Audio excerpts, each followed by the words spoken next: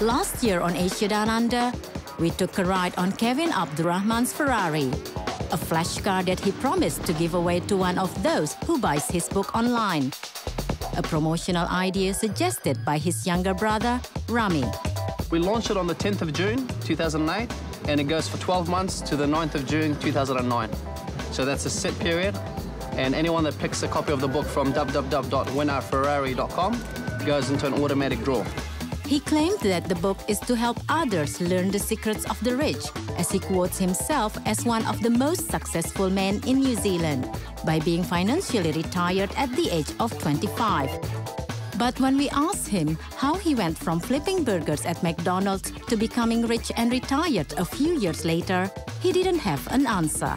My aspect is education. It's got nothing to do with me. It's what I'm sharing with people. They're taking what's good for them.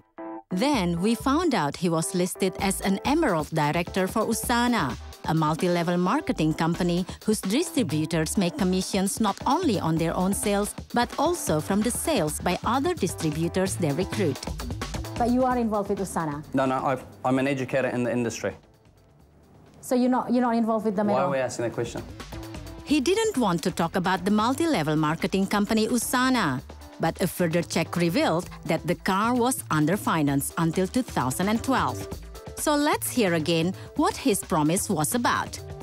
On the 26th of June, we will do a public draw, and then the name that's picked is the official winner. They drive away in the car fair and square. But none of that is going to happen, because the Ferrari no longer belongs to Kevin. It was repossessed by the finance company and has been resold at a car auction. Since the story on Kevin and his car came out on the program, a lot has taken place. The promotional website has been shut down. His number has been disconnected. The Abdurrahman's house has been sold. Kevin seems to have a lot to answer for, and many people to answer to. But a second look at the fine print on their defunct website says the contest promoter reserves the right to amend the terms and conditions of the raffle at any time without notice. So we asked a lawyer whether this disclaimer will hold in court. The Fair Trading Act says that if you offer a prize as part of a sales promotion without intending to give that prize, then effectively that's a breach of the Act. Certainly other sections of the Act that deal with misleading conduct in general, and it can be misleading, for instance, to make misrepresentations about the nature of goods as part of a promotion. But only Commerce Commission New Zealand can conduct an investigation and make a judgment on whether or not the Abdurrahman brothers did breach the Fair Trading Act. If someone has breached the Act, then for an individual, they can be liable for fines up to $60,000, and for a company, up to $200,000. And the court also has the power to order refunds to be made to consumers as well if it finds that there has been breaches of the Act. Anyone who has participated in this promotion or has concerns about dealing with the Abdurrahman brothers can contact Commerce Commission New Zealand for help. There is no cost for filing a complaint.